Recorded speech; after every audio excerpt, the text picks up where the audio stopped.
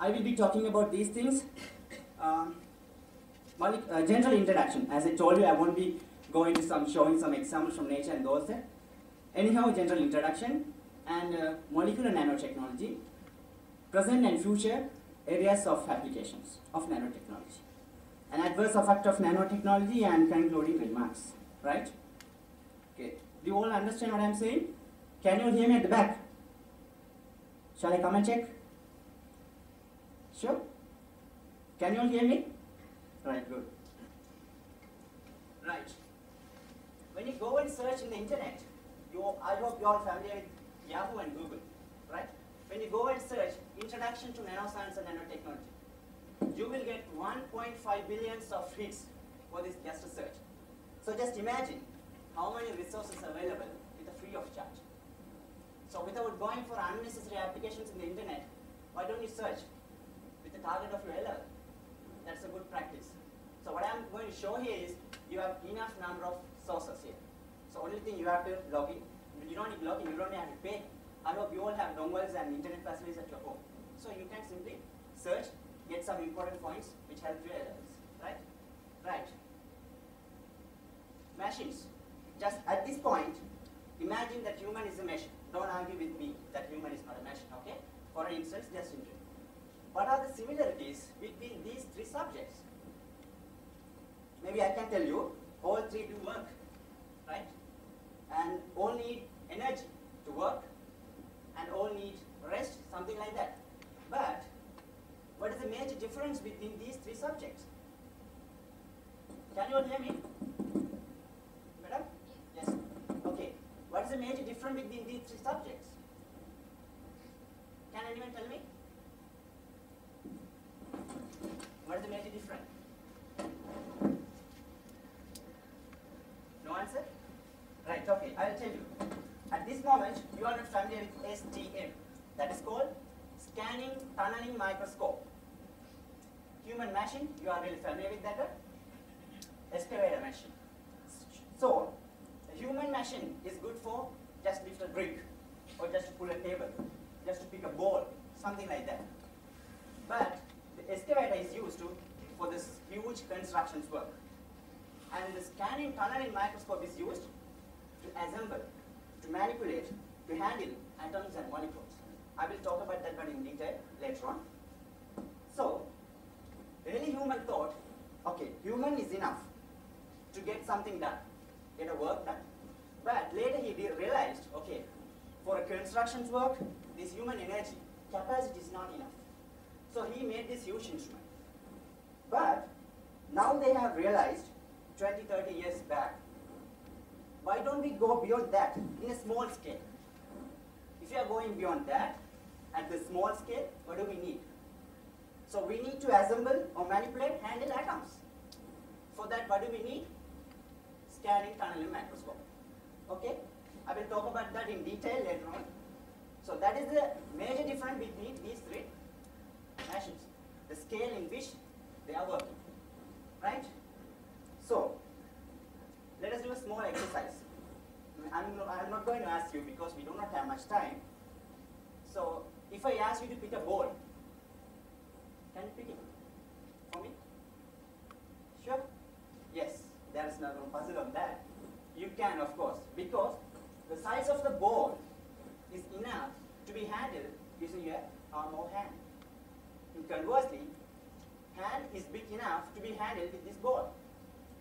If I ask you this question, can anyone pick this needle for me? Of course you can.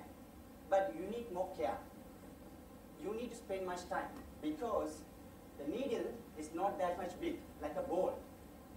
So therefore, hand is not so small to interact intensely with this needle.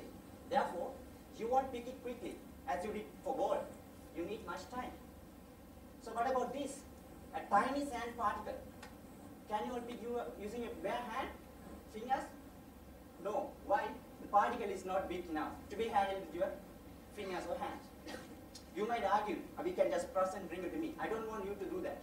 You have to just pinch and bring it to me. You can't do it. So what do you need? If I gave you a tool to pick some small things, just circuits elements, definitely you can pick it. Am I right? I'm right.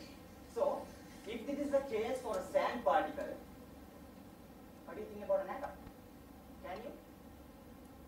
Can you see the atom? No. We are saying that some people say I have very good eyesight. But we are all blind. You know why? The spectrum has a huge range. The visible is just a tiny portion of that. Can you see an IR? UV, X-ray, radio wave? Can you see there are waves here? But we see only the tiny portion. But still we are proud that we are having good eyesight. So that is a wrong concept. Okay. But fortunately, we are able to see colors. We can identify using colors. But rest are not. We are not sensitive for rest of the radiation, right? So what do we need to do? Deal with atoms. Scanning tunneling microscope. This is something new. How many of you have heard about scanning tunneling microscope? Have you heard about scanning tunneling microscope? No. Is there anyone who has heard about scanning tunneling microscope? Okay. How many of you have heard about scanning electron microscope? SEM. Raise your hands like this. Wow, good. So maybe I can ask some question on that. The STM is the artificial eye to do manipulation or assembly or just to see an atom, individual atom. Can you believe this? Now we are able to see an individual atom. It was considered it is an impossible task. Human never going to see an atom. But we have reached. How? Scanning tunnel microscope. So invention of the scanning tunneling microscope was awarded with Nobel Prize in 1986. Nobel Prize is considered as the highest award one can have. But to a person or scientist to be awarded by Nobel Prize, the invention or the discovery should have real benefit. We should realize the benefit so that it takes 20, 30 years to realize the real benefit and the person or scientist to be awarded by a Nobel Prize. Sometimes the person who invented dies when he is nominated for that. Right? So what was the Nobel Prize in medicine? Last 2010. How many of you want to become a doctor? No one. Okay. So what was the Nobel Prize?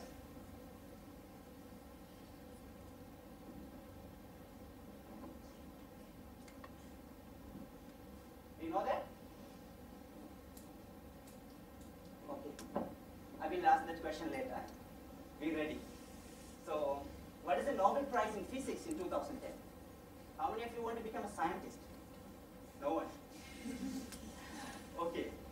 A person who invented or discovered one atomic thickness of graphene sheet. It was a good business as well. So he was awarded the Nobel Prize. Anyhow, that is beyond our discussion.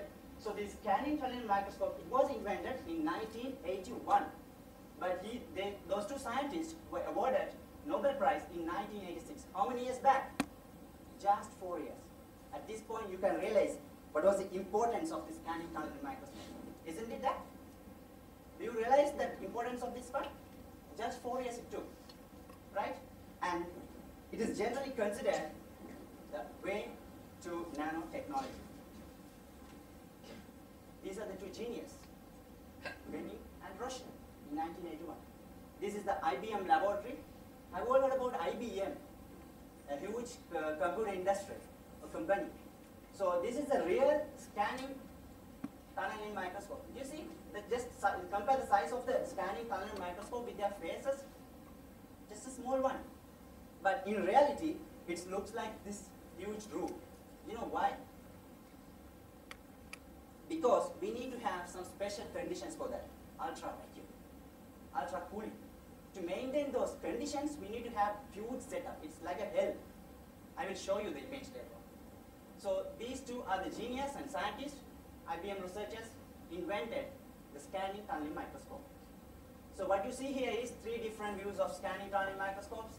Schematic of SEM, just to teach, just to listen, just to learn, just to understand how this STM works and all that. Maybe I can explain you later. The second one is a close-up look at this STM tip surface, how they interact. And third one is the real-time instrument, part of the instrument. This is not the whole instrument, the part of the instrument. So what you see here is a sharp tip. I told you at the beginning, to deal with small atoms or small particles, small things, you need to have a sharp edge. So this is kind of edge. In an ideal tip, you need to have one atom, but that is an impossible task. Normally we do not have one atom at this point. Okay? But maybe later on, after 10 or 20 years, we might be able to get it. At this point, we do not have an ideal scanning probe. Probe is a tip like this. Okay? When you scan the sample, if you imagine that this is a sample, you have a probe, you scan the sample, you will get the response as a signal. You don't directly see the atom. Instead of that, what you see is the signal. Right? I will talk about that in detail later. So scanning tunneling microscope was the extraordinary invention of the last 2-3 decades. Right? And I think at this point, this is enough figure about the scanning tunneling microscope. To pick and manipulate individual atoms and molecules, this is an ideal tool. Fundamental requirement for nanotechnology. So who is this? It has been written there. Still you are thinking, okay, J.Akilavasan, the scientist or physicist who first manipulates the atom. The scientist who first touches the atom. The scientist who first moves the atom. Right? In September 28, 1989, just 9 years after the invention of the scanning tunneling microscope, he moved the atoms. IBM physicist J.Akilavasan, as I told you, and he arranged 35 xenon atoms to spell out IBM letters. Right? I will show you the image later. So at that time, at the first instant, it took almost 1 day or 22 hours to arrange the atoms. But now, just 15 minutes. The technology has developed so much. Okay? So this is the image. What you see here is individual atoms. IBM. Okay? This was placed using scanning tunneling microscope. So that is the key of the nanotechnology. Especially this is important in computer industry. You know, we had two industrial revolutions. One is recent one, molecular biotechnology. Another one is, what is that? Information technology. This is widely used in information technology, that is microchips, nanochips, hard disk, to increase the memory of a hard disk, pen drive, these sort of things. This is widely used. But that's why this is a discipline, this is particular discipline of that movements of atoms. But where the huge number of applications are there is molecular nanotechnology. If you take human as an example, we are made up of molecules, atoms, cells. Okay, I will talk about later on. So this is a real original STM at IBM laboratory in 1981. So these images have copyright to IBM, but you can randomly come across these images when you search in the Google or Yahoo. So what is this? I asked the same question just a while ago. Scanning electron microscopy. Is there any difference between scanning electron microscopy and scanning tunneling microscopy? Is there any difference? Can anyone tell me?